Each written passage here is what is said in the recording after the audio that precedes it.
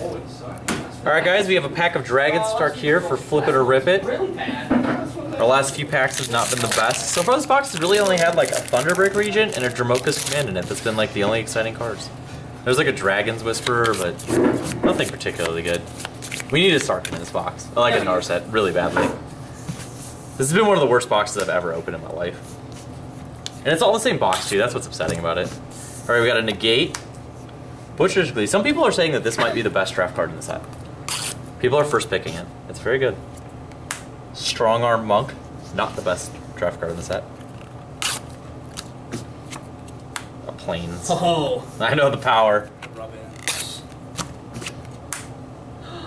Not a particularly good card. We sell a lot of this card though. This is a very popular card. It seems like it could be good. It does. It's a lot like Silverblade Paladin actually. Like it feels a lot like Silverblade Paladin, except maybe more powerful on some level. Tiny Leaders, All-Star. It is. Tiny Leaders as the only format that matters. This, not legal in Tiny Leaders, therefore not even a card. And a Magnetic Chasm. Alright guys, we got a Ration Foremost. Silverblade Paladin's stupid little cousin. Thanks for watching. You know, be sure to like, subscribe.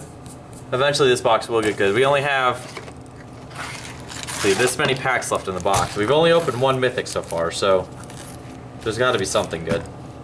It's a mystery. It's in there somewhere. It's gonna be good. Well, in our set.